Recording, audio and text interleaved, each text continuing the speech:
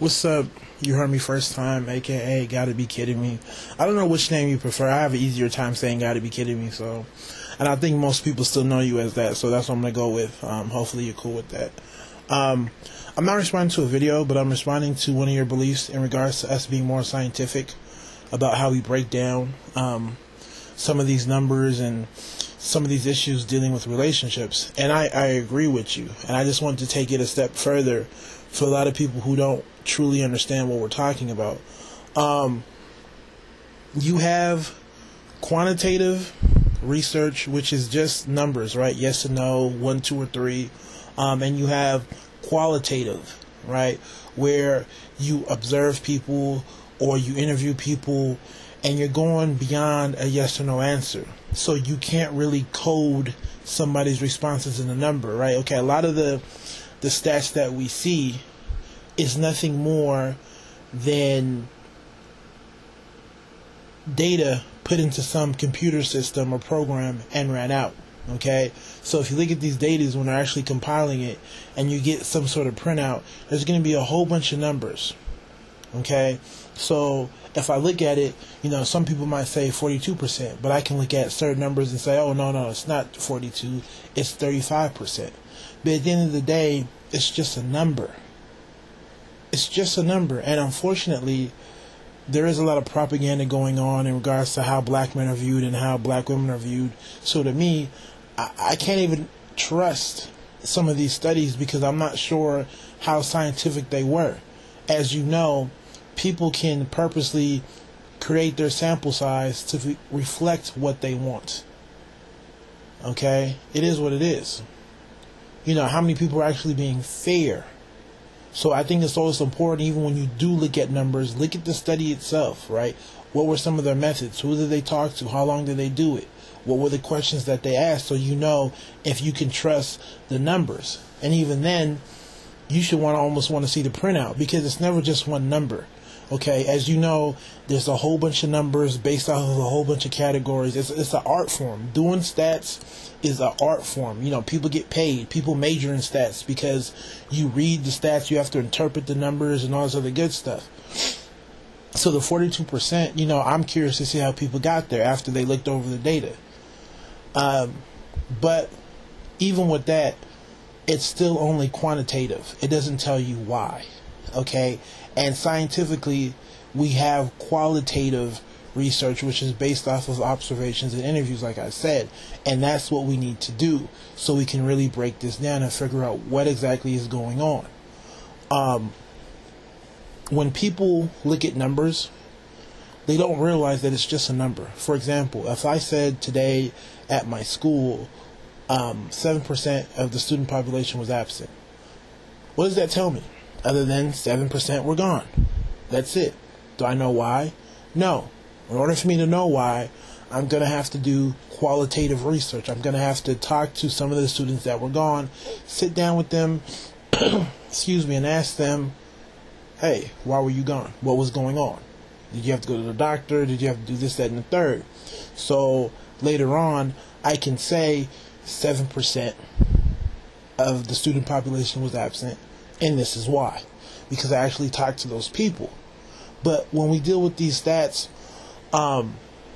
we just put it out there. And everybody can read it their own way. Okay? Like I said before, I can say 7% of my student population was absent, but what does that mean? I can say they ditched, or you can say they had a doctor's appointment, or somebody can say they wanted to start, their parents said, we want to go on vacation. So there's different explanations. So when we deal with these numbers, it's open for everybody to put their own spin on it. Okay, there is no one right interpretation of the numbers unless we scientifically do some qualitative research. Actually talk to people, figure out what's going on, and that's not what we see. Okay, all these interviews and all these mini, exposés that we see on, ABC, like the one that we're all talking about, all it does is take that quantitative research and it tries to give their point of view. their reason to why 42% of black women are single or whatever. But like I said before, you can get a group of men and we can do the same sort of expose, and we can give our own take on why 42% of black women are single. But no one's going to be right. The next step, right, isn't just to come up with some number, okay, whether they did it properly or not, and say, well, it's up to everybody to go figure out what's going on. The next responsible step would be, hey, let's talk to the people who are single. So the women who say they're single, let's talk to them and figure out what's going on. Right? What are they seeing? What are they not doing? And actually observe those women. Right? You know, the hardest part to me about qualitative research is the best way to do it is to observe somebody, not even interview, because when people interview, there's the whole risk of them not being truthful. Okay, so the best method is just to interview people and watch. Okay, but unfortunately, we don't do enough of that.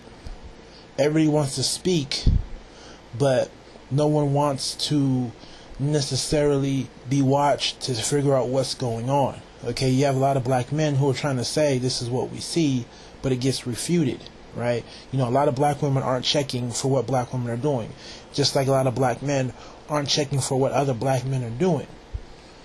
So whenever we want to speak about what the other gender is doing, there's this issue. So we don't get anywhere even then.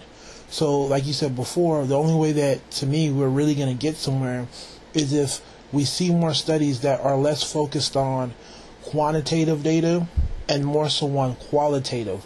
Why? Watching people.